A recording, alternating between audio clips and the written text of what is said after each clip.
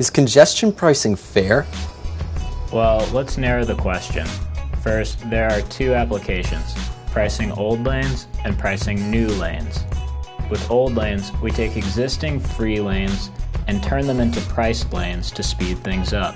With new lanes, we leave the old lanes free, but build new priced lanes that pay for themselves. Pricing new lanes helps drivers who choose to use them, but it doesn't really affect drivers who stay on the free lanes. So when we price new lanes, fairness isn't really at stake. Alright, but is congestion pricing fair if we price old lanes?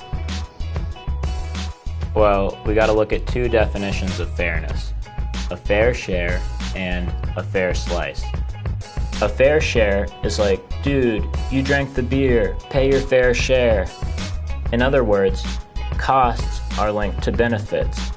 So if you pay more, you get more. And if you get more, you pay more.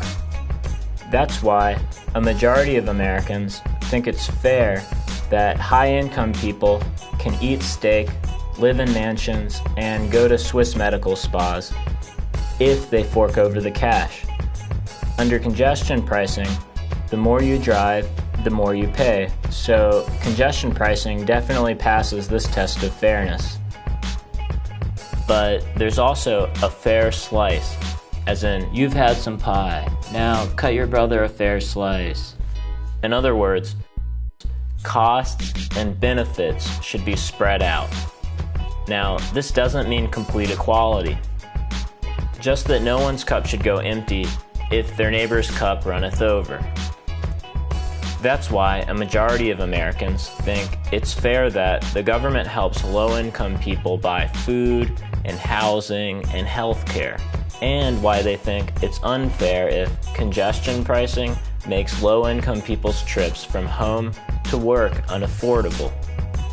What if I do care about low-income people's trips? In fact, what if that is a deal breaker? I don't know, dude, maybe you're right. Maybe congestion pricing isn't fair. Oh. Okay.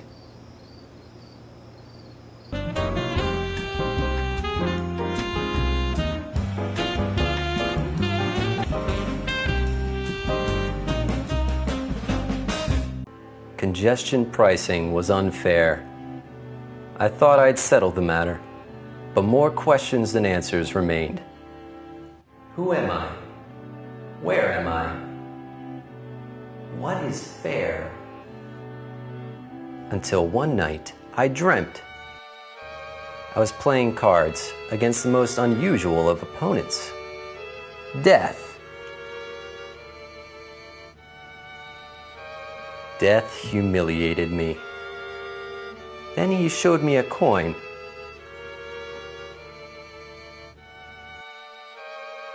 It's gone. No, it was there all along.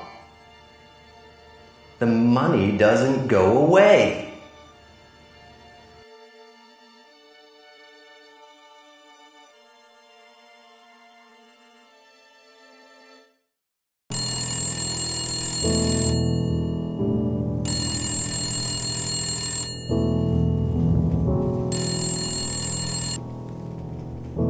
Lewis Lee here, narrator.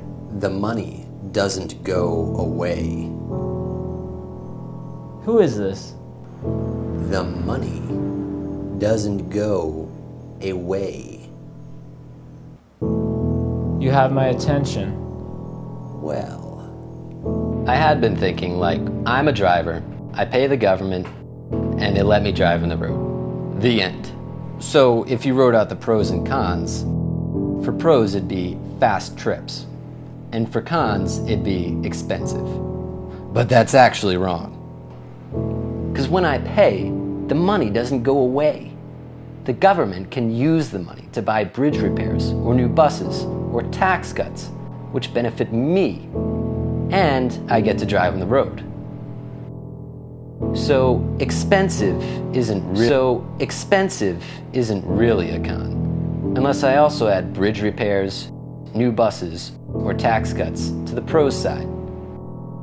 You see what I'm getting at? I'm one step ahead of you. For fairness' sake, the government can buy things that specifically benefit low-income people. Like, we could cut the sales tax.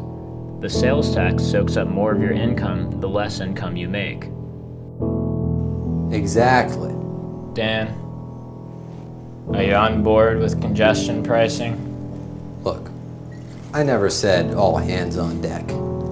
I'm just throwing you a lifeline.